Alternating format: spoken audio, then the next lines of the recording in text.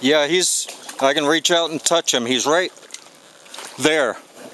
I hit him. Looks like he's about a 10-footer.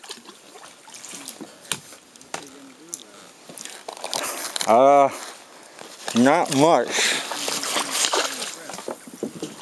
Yeah, he's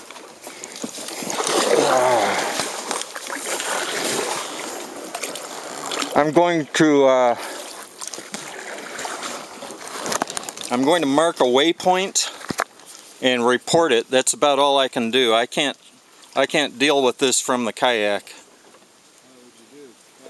I would ideally I would capture it and kill it, but that's too this is its territory. It's in the water. If I had land I could get on, I'd think about it, but he's still there? Oh yeah, he's right there. He's 3 feet from my finger. His head's coming up to the surface right now.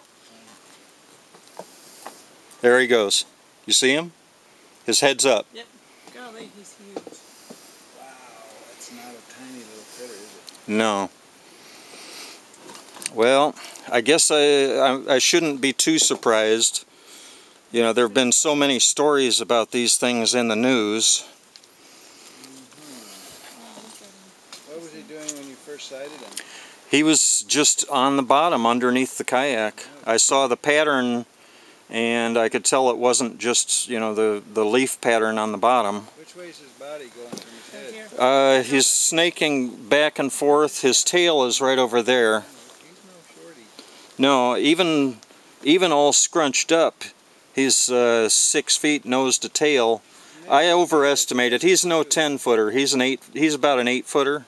You want to look at the monoxide? I'm good. I can see him just fine. I hate snakes.